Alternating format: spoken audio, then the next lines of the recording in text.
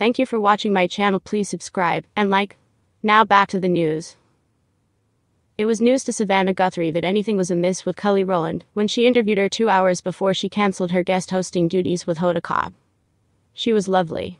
I had no idea, no inkling that anything was amiss, Guthrie told Page 6 at a book party for her faith-based memoir Mostly What God Does on Wednesday. She was as sweet and kind and professional as she ever was. I don't know what happened behind the scenes, Guthrie added.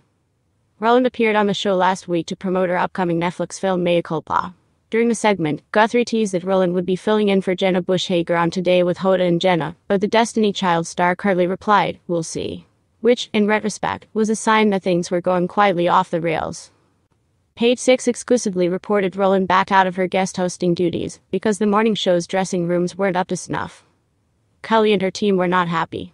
They did not like the dressing room, so they decided to pull her off the show, leaving Kotb without a guest host for the 10 a.m. hour, a source familiar with the situation told us. Rowland's rep Yvette Noel Shure did not comment at the time, but subsequently released a statement to Entertainment Tonight that sang her client's praises. After 28 years of knowing her, Kelly Rowland remains one of the kindest, most amiable humans I have ever met, and have had the blessing to represent, Noel Shure wrote. Hot told the entertainment news show she was bummed when Rowland walked out on Today. "I love Kelly. We love Kelly. She's one of our all-time faves, and there's no one who's more gracious or graceful than Kelly," she said. Guthrie also shared her admiration for the star, telling us, "We love her, and she's always welcome back." As for those dressing rooms, Guthrie, perhaps generously, called them historic.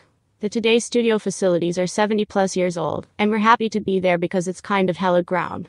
We're honored to be there, she said. "We do our best and we kind of hope that what we lack in green room panache, we make up for in our warmth and gratitude when people come on the show," she said, while secretly hoping for a dressing room glow up at Studio 1A after the Rowland fallout.